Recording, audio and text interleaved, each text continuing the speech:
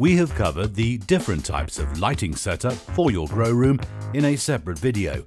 Here, we want to concentrate on the importance of light itself. As with water, all plants need light to grow. They use light during the process of photosynthesis to metabolize water and carbon dioxide in the air to help them grow. With cannabis plants as a replication of nature, you should have a period during the day when the lights are on and a period at night time where there is darkness. Believe it or not, plants need to rest and have a nap, as they can't grow 24 hours a day. They just become worn out and struggle.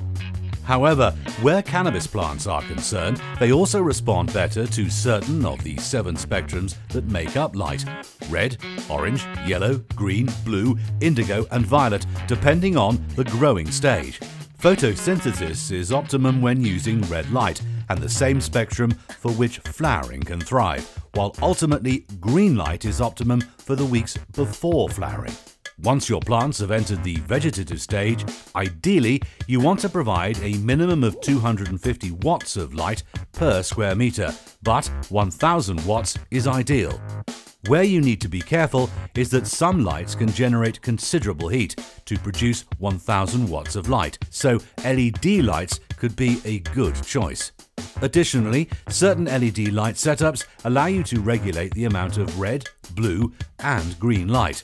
So, once you want to encourage flowering, switching to blue light, then finally red light, will get the best results.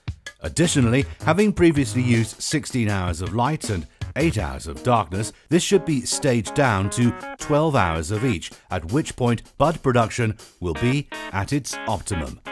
Let us know which colour spectrums you use in the comments section below.